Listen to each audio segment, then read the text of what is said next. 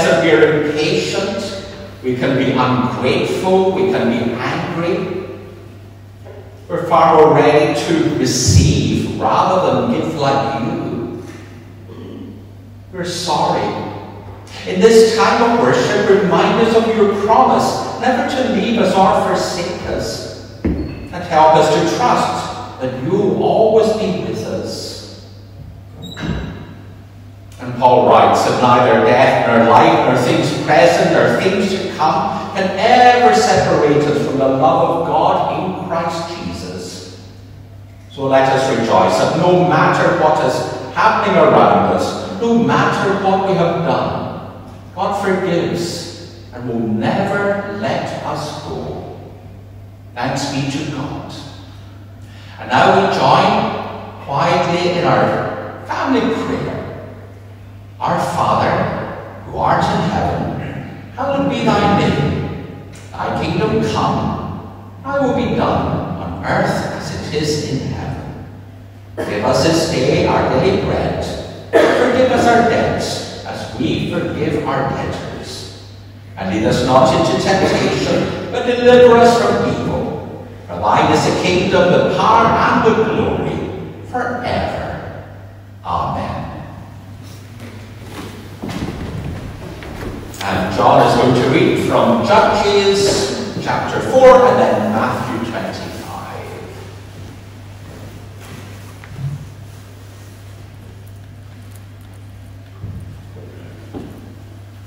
The first reading is taken from Judges chapter 4, verses 1 to 7.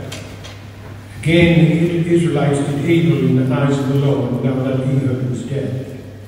So the Lord sold them into the hands of Cheviot, king of Canaan, who reigned in Hazor. Sisera, the commander of his army, was based in Harosheth, Hagoyim. Because he had 900 chariots fitted with iron, and had cruelly oppressed the Israelites for 20 years, they cried to the Lord for help.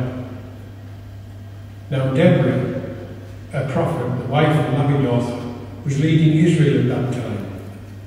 She held court under the palm of Deborah between Ramah and Bethel, in the country of Ephraim, and the Israelites went up to her to have their disputes decided.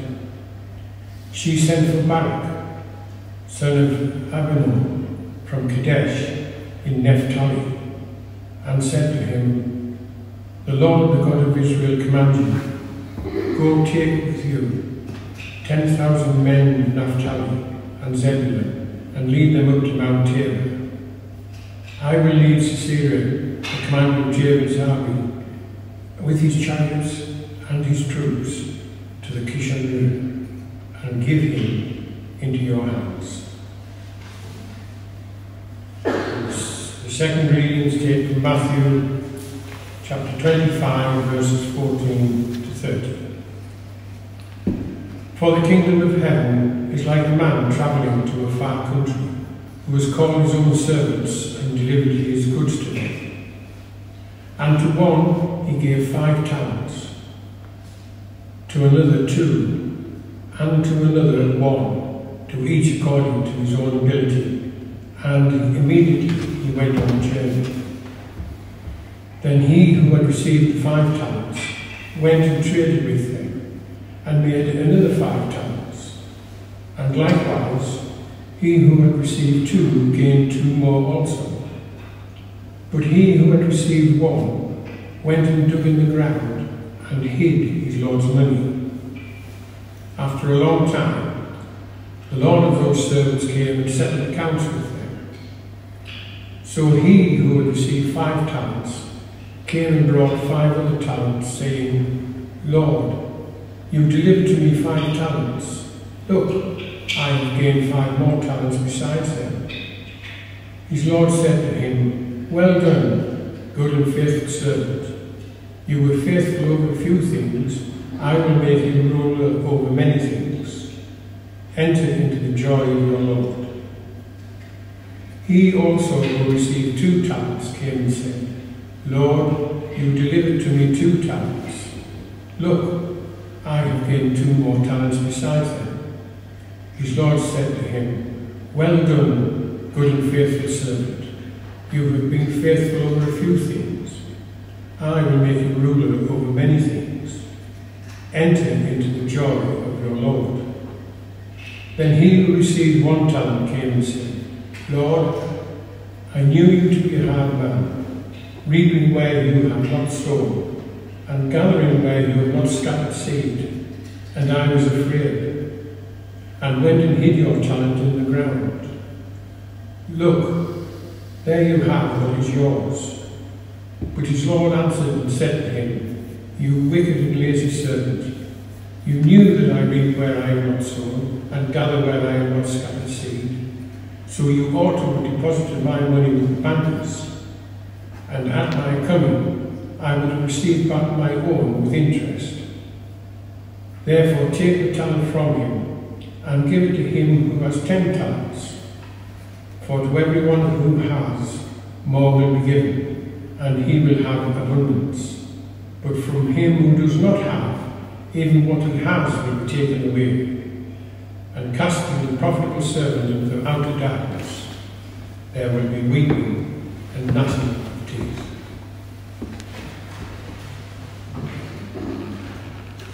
Thank you, John.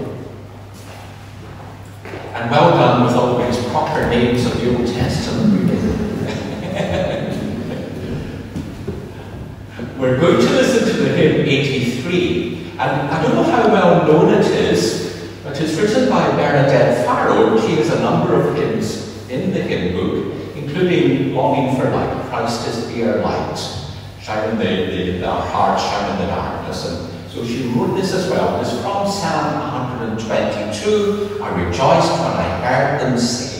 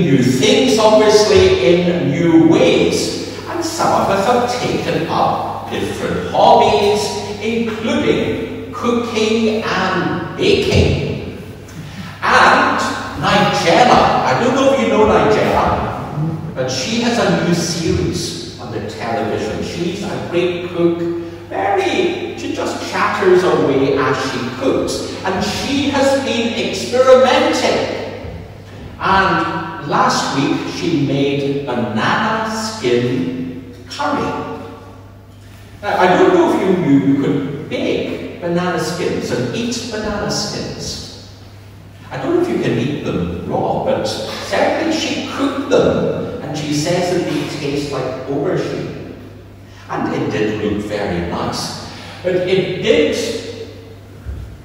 bring back to me my own experiences with cooking. I really quite enjoy cooking. Maybe not so much now, but certainly in the past I have. But my first experience of cooking was in first year at secondary school. Usually we were supposed to take woodwork, but there was a shortage of woodwork teachers. So we had several weeks of cooking. And I was so enthusiastic that I volunteered at home to make the tea one evening. And my mother said, okay, go ahead. I think it was Welsh rarebit or something like that. But whatever it was, I burnt it.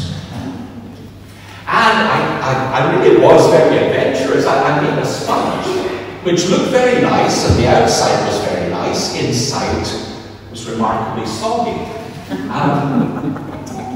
My brother was scathing, but my parents were very encouraging. They said the table was very nicely made. But they were very gracious. They had trusted me and were very gracious and even praised it. Through their teeth, maybe. Now, this is a bearing on our parable today, where the master praised two of the three servants for the efforts that they had made. It's a parable of the talents, and that is sometimes confusing saying that, because there's not talents as in special abilities. It was actually a talent was a gigantic sum of money. You could work for 15 years and not even earn enough in that 15 years to make up a talent. It was ginormous. And in the story, the master trusted his three servants with talents. One got 5 talents, the other 2 talents, the other 1 talent. But I say that enormous sum of money, this was really trusting these 3 servants. The first 2 servants invested and doubled the money. But the third one was so terrified of his master. He was so scared of losing everything that he just dug a hole and buried the money in the hole. But when the master came back, he praised the 2 who doubled the money. The one who had hid it, he condemned. Now, it's quite a difficult parable, because we sympathize with the third, or at least I do. I always saw myself in that situation and thinking, oh, maybe I would have done the same. He was terrified of his master, and he froze. He just froze. But also the master's reaction seems so harsh. Instead of well done, good and faithful servant, he's condemned to the outer darkness. But this story is not about money. It's about trust and it's about faithfulness. And I rather think that the first 2 servants had invested the money and things had gone wrong and they lost it. The master would have said, yeah, I trusted you, I took the risk of trusting you, you have made an effort, and that's what I'm looking for. It's making the effort. Whereas the third servant had made no effort. He didn't even put it in the bank to earn a little interest. But as human beings, we have been entrusted with so much. We've been entrusted with so many resources, so many inner resources, all the gifts and talents that we have. And we're encouraged to use what we have to the glory of God and to the benefit of those around us. We all have our different abilities, whether it be cooking or knitting, whether it be repairing things. Some are good with people. We're encouraged to use what we have to the full. In the Old Testament, in Judges, we read of Deborah, and she was living in a very patriarchal society, and yet as a woman, she was obviously gifted in inspiring the people around. She was very charismatic. And she was able to use her gifts to inspire Barak, who was the general, to confront the big army of Sisera with his 900 iron chariots and win the day. They used the gifts that they had. We have to use our gifts, and sometimes we get it wrong, but other times we can surprise ourselves. And so it is with the church as well. We have to use our resources well too. At a time of declining numbers and dwindling offerings, often we're tempted to play it safe and hide our head in the sand and bury our resources in the ground. But Jesus never played it safe. Our resources are God's, and we must use them to spread the good news and not bury them in the hole. The one final thought. In the parable, the third servant froze because he was terrified of his master. He had this awful image of his master as one who was harsh and cruel. But it occurred to me that sometimes people can have that image of God. We have an image of God who is judgmental, always counting all our misdeeds. And that isn't the picture given to us by Jesus. The picture of God that Jesus gives us is one of love and of grace, ready to forgive and to empower us to be God's people in the world. And we respond to that grace by offering our very selves to be used for God's glory until we hear these words, "Well done, good and faithful servant." In the name of the Father, the Son, and the Holy Spirit, one God. Amen. And we have, I think, for stewardship, 502, "Take my life and let it be."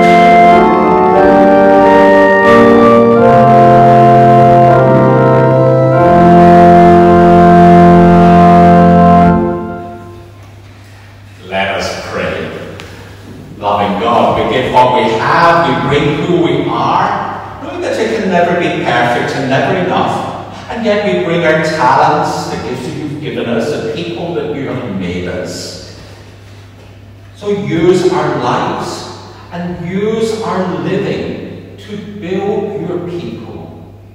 Use your people to build a better world. And use this world to show the beauty of life with you. God of loving kindness, we give thanks for moments of joy and celebration in our lives, even amidst the ongoing pandemic. For love given and received, for friendships that bring us meaning and happiness, for family, and in all our relationships and interactions, keep us mindful of your call to see you in one another. God of the nations, we pray for our country and the countries of the world as we all struggle to face the choices that COVID sets before us. Guide our leaders that they may govern wisely. And we give thanks for the news about the vaccine. And give thanks for all who've used their skills to develop vaccines. This Interfaith Week, we remember our friends who are celebrating Diwali at this time. We think of our world and pray for the situation in the United States of America. We think of Ethiopia as well, where there's trouble. We pray for our church. Especially today, we think of those involved in Crossreach as they work in the front line.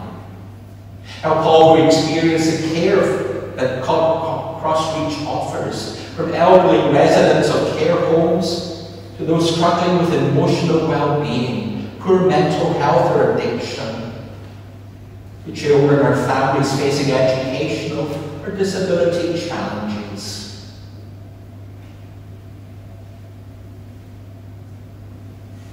We pray for all who are suffering in these days of pandemic, and for those who mourn the loss of someone or something dear. Draw close to all who fear the future, and surround each with your love. And show us how to bring comfort and support in situations of hurt and pain. God of life, you hold all souls in your loving care, the dead as well as the living. We thank you for your saints of every age who continue to inspire us, and for all who have meant the world to us and now live with you. Keep us in communion with them, and at the last, bring us to dwell together in your light.